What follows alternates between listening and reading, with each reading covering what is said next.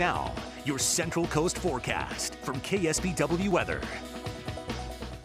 Good morning, this is Phil Frame in for Gina DeVecchio, and this is the view from Skycam 8 looking out from the Portola Hotel and Spa. You can see there's quite a bit of low clouds, a lot of gray. Doesn't look like that's going to be around too much longer.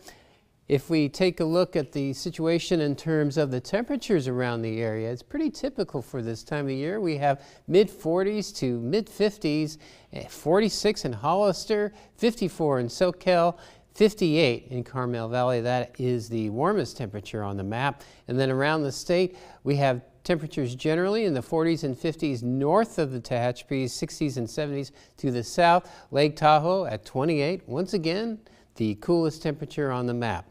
The situation out over the eastern Pacific over the last 24 hours shows strong high pressure dominating the entire west coast, and as a result we've been getting fair weather, and it looks like that pattern is going to persist at least for the next few days. In terms of the flow is a light offshore flow, maybe a little parallel to the coast, and it looks like it is going to continue for the next couple of days. We are expecting to see some pretty decent tropical moisture move up into Nevada, Utah, and Arizona, but it doesn't look like it's going to affect us, although it could affect the areas in the Tehachapi's and southward.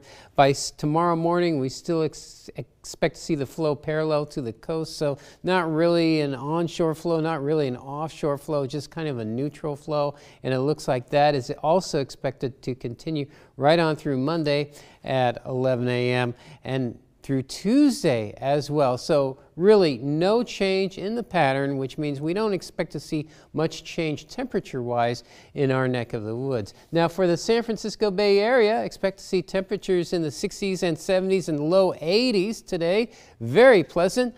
Very typical for this time of the year.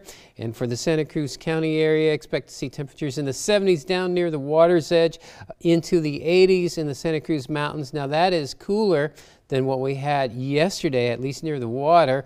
And in the area from Moss Landing, Watsonville out to Gilroy and Morgan Hill, we expect to see temperatures ranging from 66 in Moss Landing up to 87 in Gilroy. And here in the Salinas Valley, it looks like it'll be cooler right here in Salinas at 77. We were in the low 80s yesterday. But as you get south of Salinas, expect the temperatures to be about the same as they were yesterday. And in the Monterey Bay area, temperatures are expected to be in the 70s to 80 in Carmel Valley, 81 in Big Sur. And for the next 8 days, we expect to see the fair weather pattern continue. We are expecting to see some increase in fog and low clouds Tuesday or Wednesday, and that'll drop the coastal temperatures down a bit, but still very pleasant for this time of the year.